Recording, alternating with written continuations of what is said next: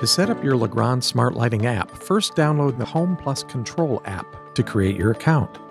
Once you've created an account, tap Start. Choose Legrand for your product brand.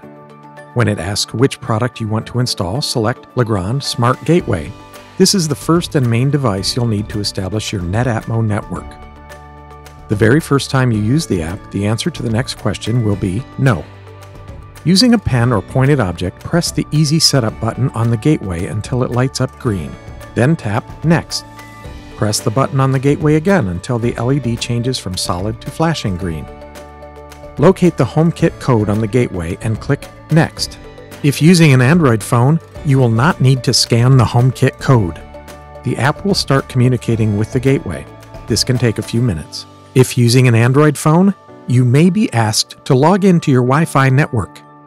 Select Allow to let the gateway connect to the network.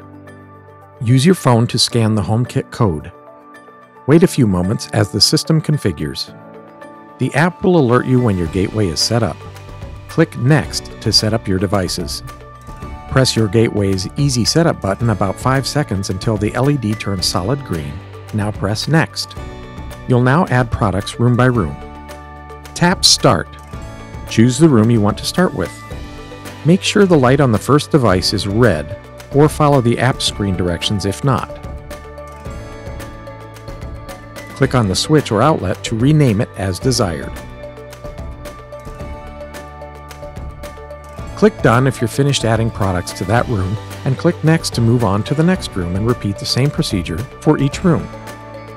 Once all the powered devices in your home have been added, press Finish. Then review your home setup and press Finish when done. Finally, wait a few moments, then turn on and off the lights in your home to make sure everything is working.